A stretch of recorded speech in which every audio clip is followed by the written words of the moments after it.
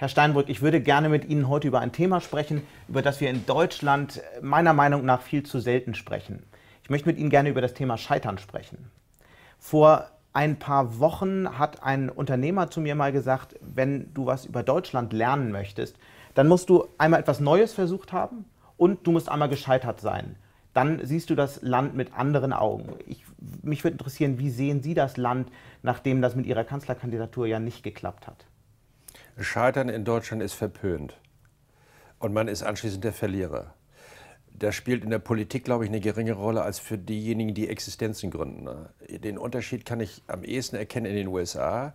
Wenn Sie dort scheitern, sind Sie nicht stigmatisiert, sondern dann geht es darum, lerne aus dem Scheitern und fange wieder von vorne an. Und so sind auch viele amerikanische unternehmerische Aktivitäten zustande gekommen. Einige von denen sind sogar 2-, 3 Mal gescheitert, aber deshalb nicht ins Nichtstun verfallen und auch nicht stigmatisiert worden.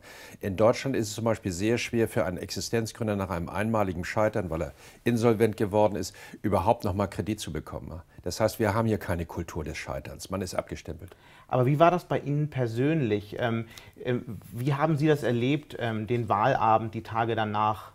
Was haben Sie aus der Zeit mitgenommen? Na, um ehrlich zu sein, ich wusste ja ein halbes Jahr vorher, dass die Wahl nicht mehr zu gewinnen war. Insofern war ich durchaus vorbereitet, wenn man so will, mental oder psychologisch vorbereitet. Es war absehbar, dass die SPD die Lücke zwischen den Umfrageergebnissen von CDU, CSU und uns nicht mehr würde verkleinern können, dass die Machtoption, die reale Machtoption mit den Grünen irgendwo verschwamm und von daher gesehen es nur noch darum ging, ein einigermaßen anständiges Ergebnis zu erzielen. Insofern hat mich das Wahlergebnis nicht kalt erwischt. Man geht dann damit um, sehr schwer, auch in einer innerlichen Befragung. Mein Gott, du hast nur 25,7 gekriegt, du wolltest gerne 28, 29 haben, aber es zerfrisst nicht die Seele. Wann war dieser Moment, an dem Sie gemerkt haben, im Wahlkampf ist es eigentlich nicht mehr zu schaffen? Im Frühjahr, sagen wir mal, nach einem kleinen Hoffnungsschimmer. Sie erinnern sich vielleicht, da gab es die niedersächsische Landtagswahl Ende Januar. Und die haben wir nochmal gewonnen mit der SPD in Niedersachsen, was übrigens hing an ungefähr 340 Stimmen, nicht mehr. Woran man sehen kann, dass jede einzelne Stimme durchaus zählen kann. Ja. Darüber hat der Stefan Weil die Möglichkeit bekommen, eine Koalition zu bilden und dann die CDU-Regierung in Niedersachsen abzuwählen. Das war nochmal so ein Schub, wo man dachte, oh, da bewegt sich etwas. Aber wenige Wochen später war für mich klar, wir können nicht mehr ein Thema so platzieren, dass es zu dem wird, was man im Englischen den Game Changer nennt. Also die ganze politische Szenerie nochmal ändern kann, mobilisieren kann und die Leute an die politischen Themen nochmal ranführt.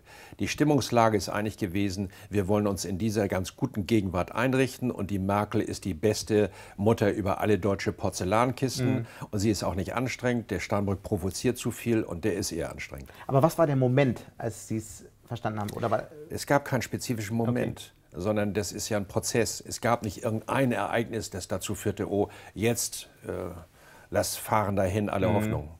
Wie ist das, wenn man das dann so langsam im Prozess begriffen hat, dass es wohl nicht klappen wird? Wie ist es dann trotzdem noch weiterzumachen? Es sind ja nicht nur Sie alleine, es ist ein ganzes Team, das immer wieder motiviert werden muss. Wie fühlt sich das an? Unter uns? Beschissen. Natürlich fühlt es sich nicht gut an, aber Sie sind verpflichtet, dann das zu geben, was die Situation einigermaßen retten kann. Wenn Sie zu früh auch ausstrahlen in der Körpersprache, dass Sie es verloren geben, dann verlieren Sie noch mehr Prozente, sondern Sie müssen kämpfen. Sie müssen versuchen, auch andere weiter zu motivieren, wohl wissend, dass die Aussichten auf Gewinn schwierig sind, sondern dass Sie allenfalls auf Platz setzen können. Ja, ist so ein bisschen wie ein Unternehmer, der merkt, dass es nicht mehr richtig funktioniert. Der Laden muss weiter laufen.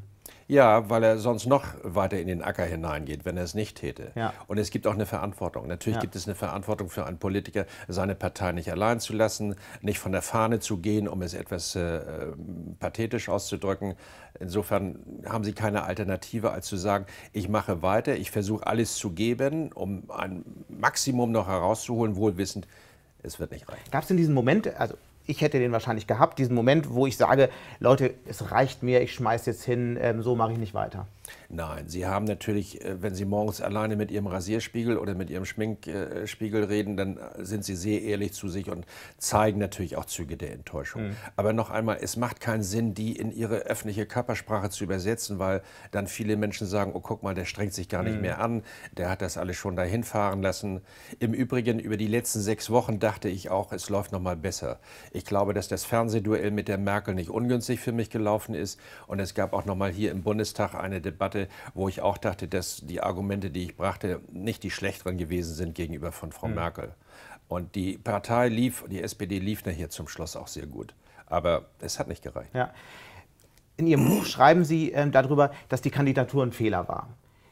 Das fand ich interessant. Insbesondere habe ich mich gefragt, wie einem Mann, der so viele Jahre in der Politik ist, so ein Fehler passieren kann. Naja, Koketterie spielt dabei auch ein bisschen eine Rolle, vielleicht auch eine gewisse Selbstüberschätzung in einer konkreten Situation. Der Fehler.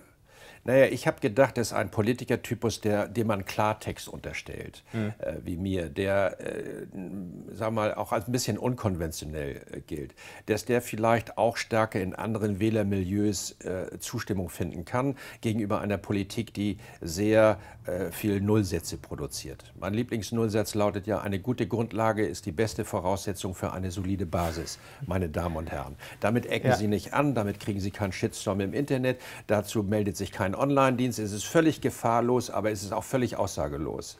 Und ich dachte lange Zeit, dass jemand, der sich in das Risiko begibt, auch gelegentlich vielleicht flapsige Bemerkungen zu machen, aber dabei einige erreicht. Die sagt, endlich mal einer, der was auf den Punkt bringt. Und sei es in Bildern, die hoffentlich nicht völlig fehlorientiert sind.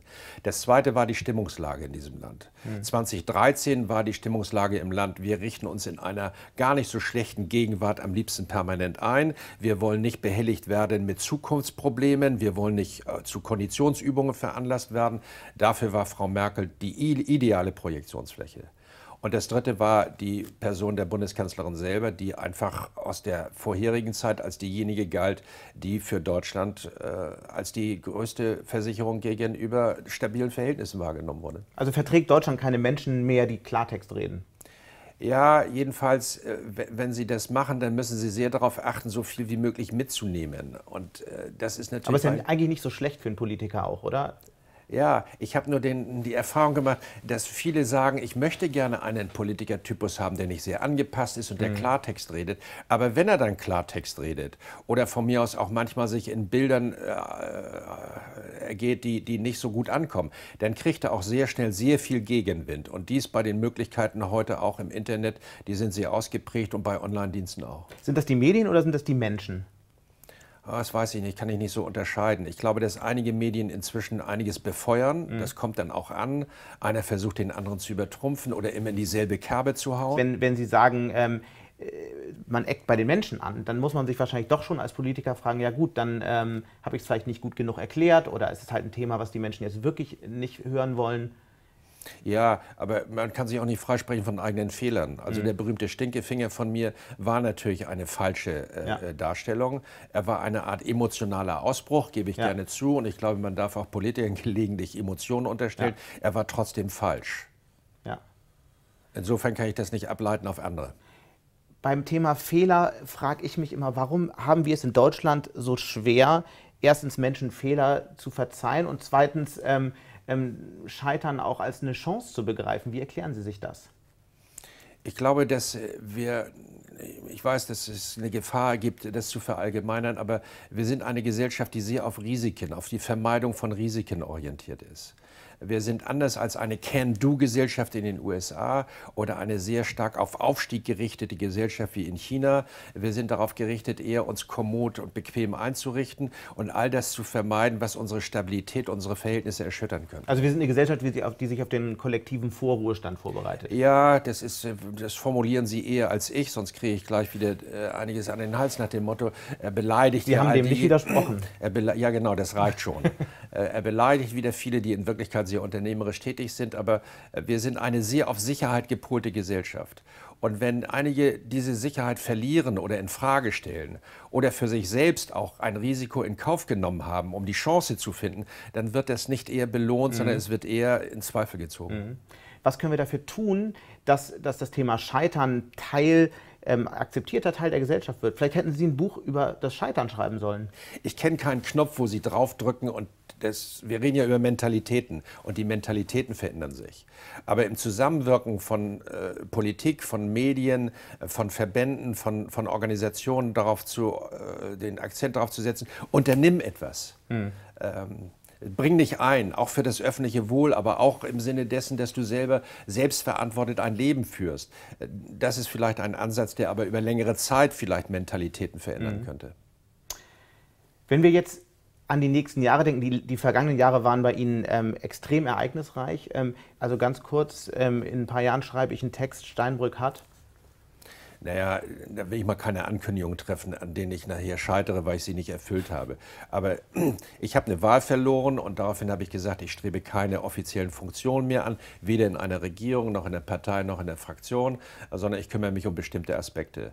Und ich finde, nach einer verlorenen Wahl muss man auch Konsequenzen ziehen, Verantwortung übernehmen und dann anderen auch den Platz überlassen.